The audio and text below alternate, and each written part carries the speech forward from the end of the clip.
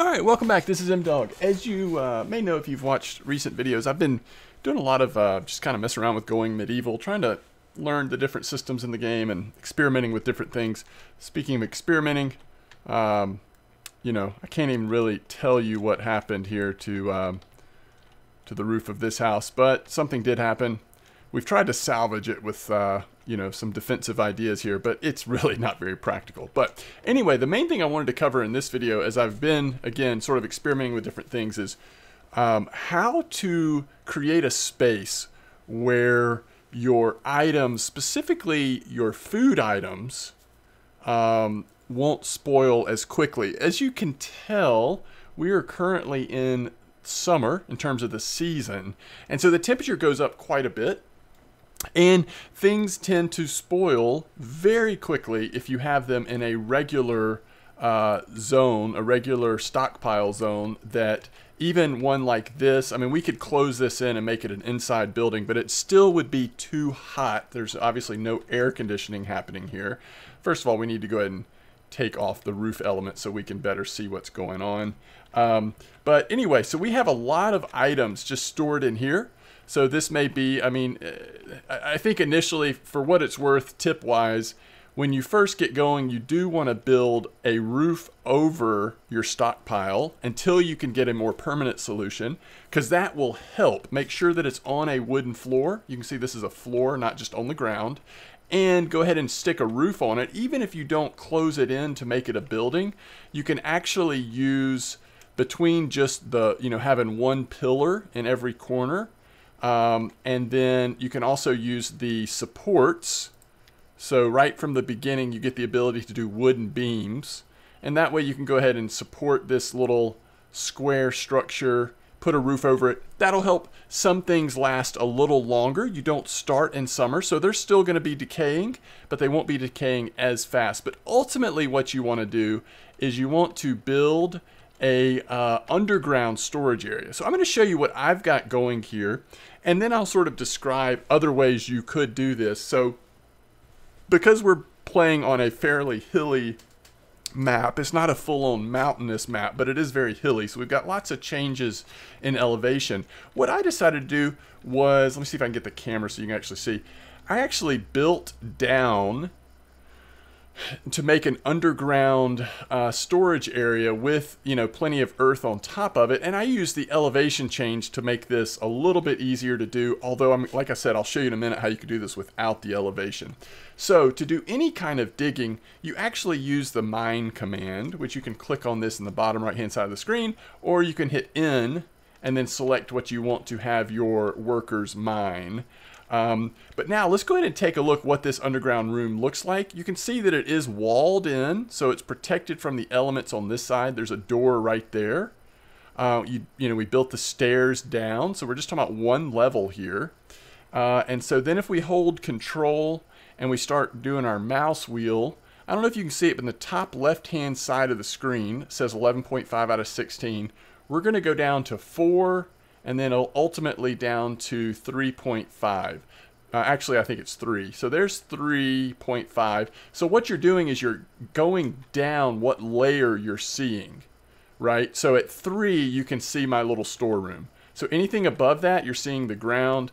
If we look over at this house here, where's the house? So we've got a 2-story house here, right? So eventually you get down 6.5, 6 is the floor of the upper level, and then 5.5 we can see the bottom level of this house.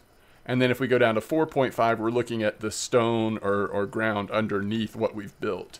Well, back to our storeroom here, we're going to back down to 3, and I'm going to rotate around so you can see this. So what we have, okay, so actually, why is that? Actually don't remember. Okay, so this is just some material in the earth. I've just never noticed that before. Anyway, at least down here. Okay, so this is our storeroom. Again, recognize that we do have a wooden floor. You don't want it to be on the ground. You still want to build a wooden floor down here. We also have the beams to support this.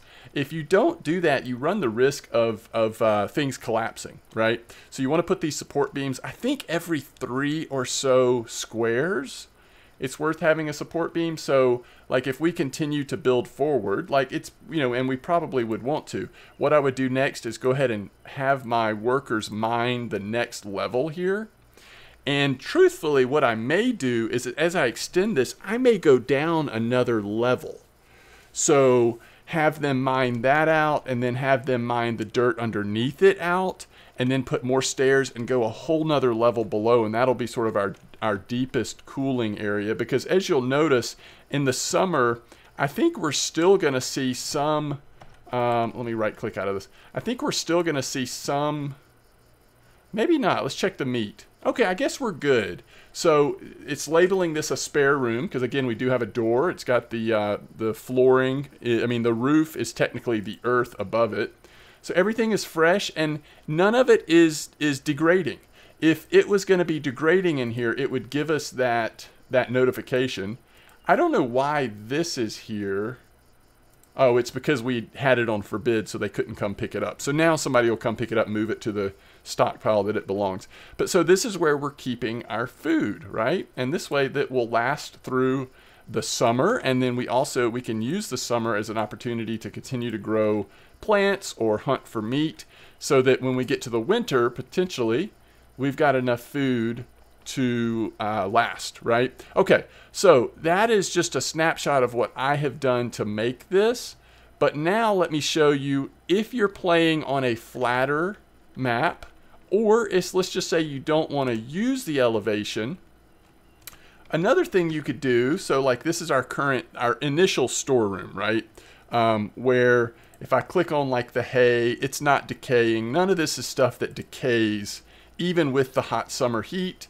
None of the, cabbage seed bag, salt pile, none of this stuff is going to decay, even though it's in the heat. Now it's in the shade and it's on the ground, or it would decay. But for food, anything like that that's going to decay, even like, let's say you hunt and you kill a deer, but you're not able to immediately process it and turn it into meat, you can store it in your deeper area where the temperature is low enough where you're not going to lose that stuff. So if you are wanting to just create your own storage area, really all you need to do is mine out an area. So you'll see it'll turn yellow like this. I think if I was doing it, I would start with just one row like this, and maybe even a fifth one.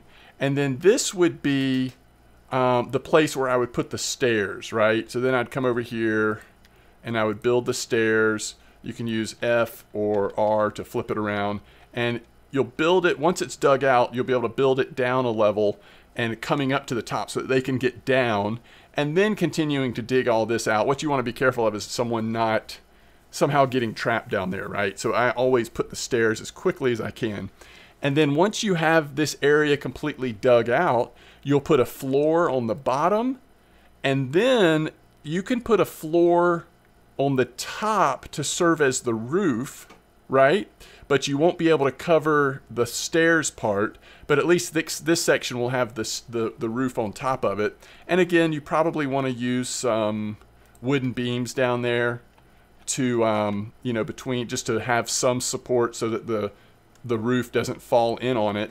But even this one spot down with the stairs going down into this area, even that will protect your food and stuff for much longer than just having it out in the open like this. Now during the summer, I think you'll still get degradation. You'll still be losing stuff over time, just one level down, but it's slow enough that you could probably make it that way. You'll probably be eating stuff quick enough where you're not losing too much.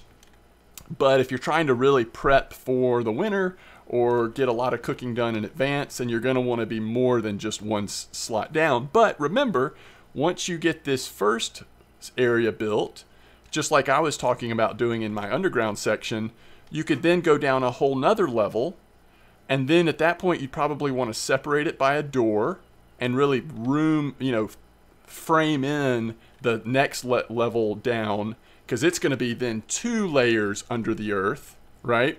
And so as long as you put supports in, you should be good, and then you'll have a whole nother level down. Is that going to be enough in the summer for there to be no no spoilage at all.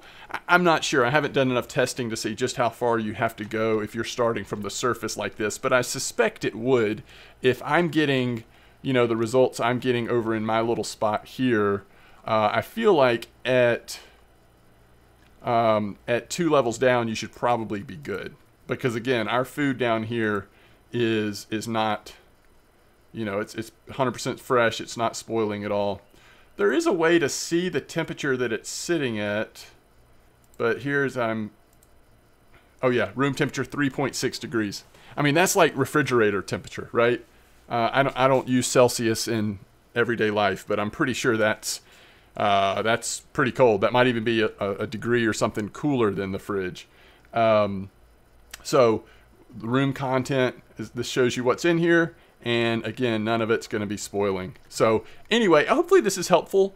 Again, I am still exploring this game, so there may be more efficient ways to do this. Certainly if you go to the research and you start researching how to preserve food, you eventually get to, ice making. I mean, there's probably ways, packed meal, again, stuff that might allow you to to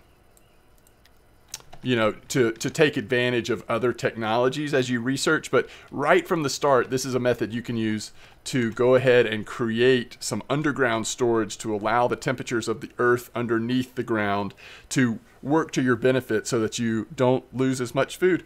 This game is tough enough, I'm finding, with all of the attacks and just the random stuff that can happen to your settlers, that we don't need to be suddenly without food because everything has spoiled out in the sun. So anyway, hopefully this has been helpful. Let me know if you have any questions, and as I continue to experiment, again, I might discover even more efficient ways of taking care of this problem. But for now, this will hopefully get you going. I should mention that this can take quite a while. I guess it probably helps if you happen to have gotten a starting villager that is very proficient in mining, so they'll fail less often and perhaps go at a little bit faster pace. But either way, it's going to take some time to build even just this one section out. It's going to take some time. It certainly took me some time to create this little station, although using the elevation change from the earth, it went faster than it would have to get to such an efficient temperature for storing food. So it's worth the time it takes, though, because if you don't address this problem, again, the need for food is going to always be pressing as things spoil and go away. Okay, yeah, let me know if you have any questions. I know I'm certainly enjoying exploring this game. I think it's got a really good mix of, tension and difficulty, some RPG elements with your different stories for different villagers that are popping up, but also just really fun. I mean, the main thrust of the game is just the idea of like trying to build a village in medieval times, attract other citizens to come join, and then, researching further technologies and seeing if you can move to, I mean, we've still got wood and everything. The next step, we're starting to get this stonemason's bench going, a kiln going, so sort of exploring with like, okay, what will it be like for us to start trying to use stone and other products to make some more some structures that will defend better, and obviously we also want to get all of this stuff out in the open. I mean, one of the things that when a raiding party comes, unless you engage them immediately, they immediately start just destroying your production stuff like your campfire and other stuff. So anyway, I am enjoying it. Hope you are too. Thanks for watching. Let me know if this was helpful or if there's other questions you have, and I will catch you next time.